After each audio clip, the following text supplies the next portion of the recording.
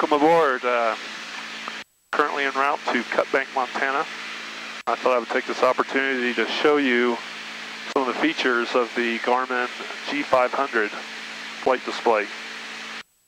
Just had this installed in my 310, the 1970 Cessna 310Q. Again, this is the Garmin G500. There's two parts to it.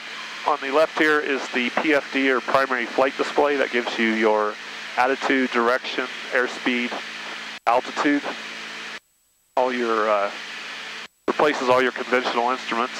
And then on this side is the MFD, the multifunction display.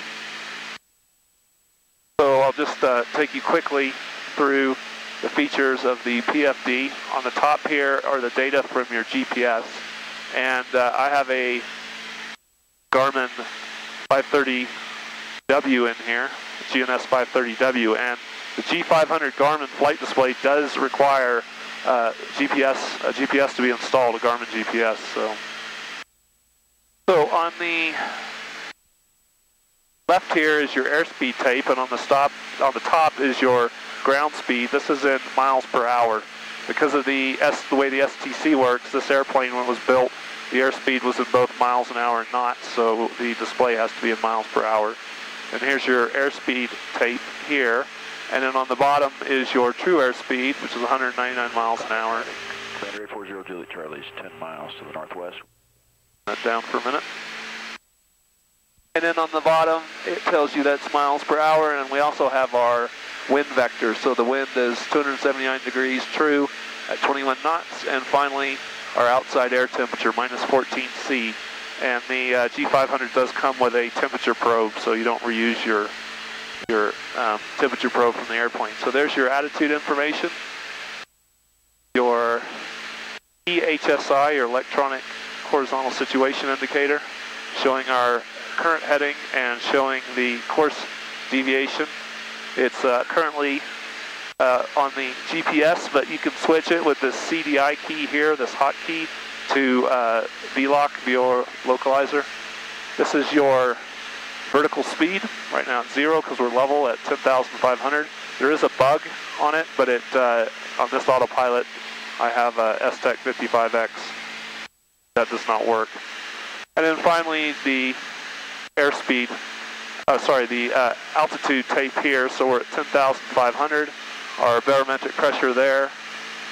Our altitude bug up here, and then that's the altitude bug as well. So that moves up and down when you set the altitude.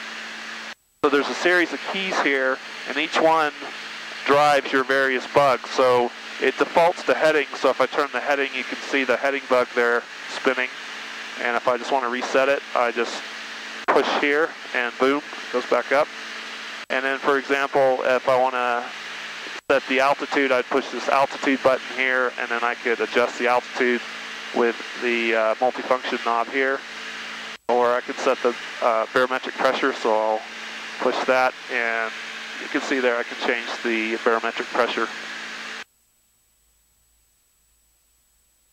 The multifunction display on this side.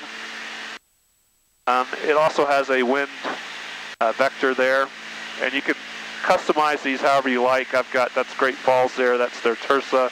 You can put on Victor Airways here, like you can see there.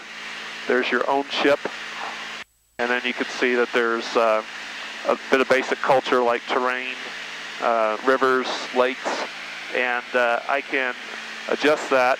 I can push the map button here, and I can turn the topo off by pushing that hotkey. I'm flying IFR, turn it back on, and I can also turn on the terrain display here with that button.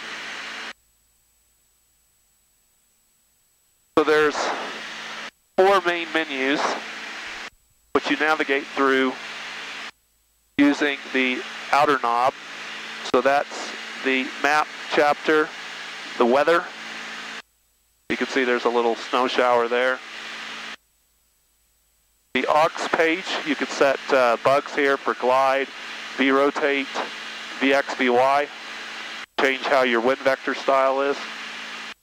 And then finally, there's the flight plan page. So let me go back to map, There's 2 pages here on map. Actually, there's 3 pages using the inner knob. So that's page 1, that's page 2, and basically you could just set those up however you like.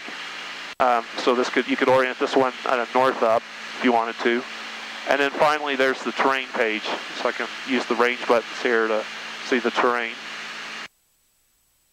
Now on the weather page, again, there's 2 pages that you can scroll through. This one has METARs. The first one there had the lightning, NEXRAD, and cell movement. So let's go back to the METAR page. And then this final page just has the general weather, fronts, things like that. And again, you can customize these however you like. The AUX page, that was the settings page. Then you have a page here that shows you what products you have. If you have the GDL69 for weather and audio. And then finally, this just shows your database cycles on that page. And then finally, the flight plan. That shows you your main flight plan. You can also set your barometric minimums there, and it does enunciate minimums. And it gives you your en route safe altitude. And then the second page shows you your destination. We're going to Cut Bank, Montana.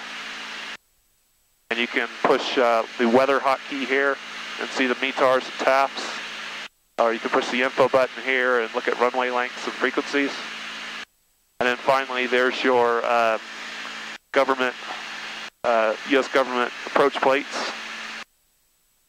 And you can zoom in just pushing the range keys here. You can zoom in and you can then use the inner and outer knob to pan left and right.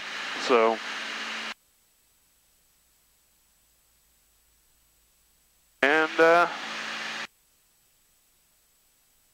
those are the main features of it.